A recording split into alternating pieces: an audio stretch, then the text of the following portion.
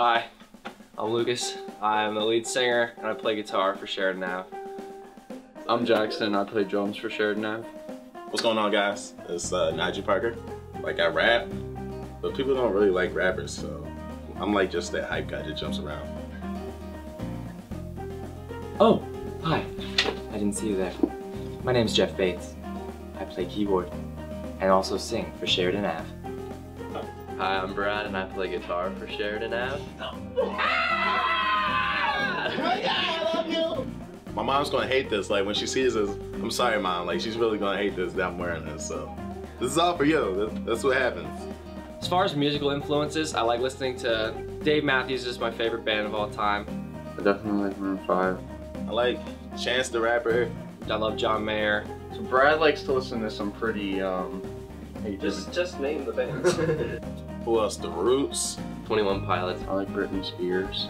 The Gorillas. Panic at the Disco. And actually, basically, I listen to anything except opera.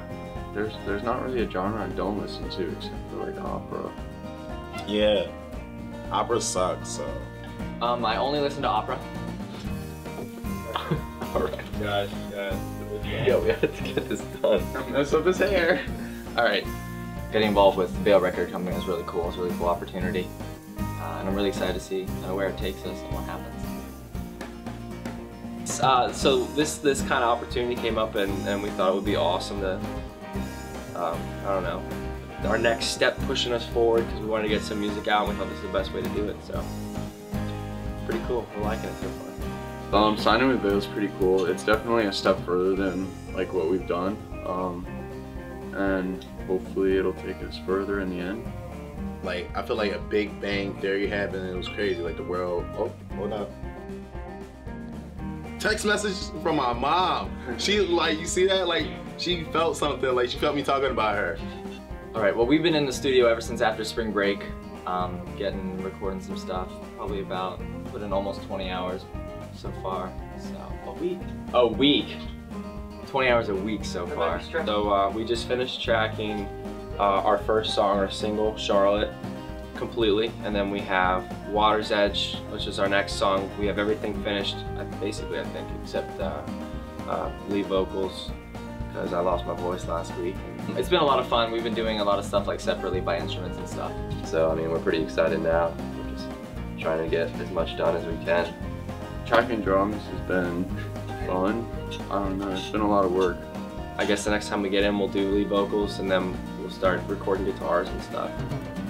Yeah, it's been interesting. We've got kicked out of our practice space, our recording space sometimes, and you never know what you're gonna get when you're recording.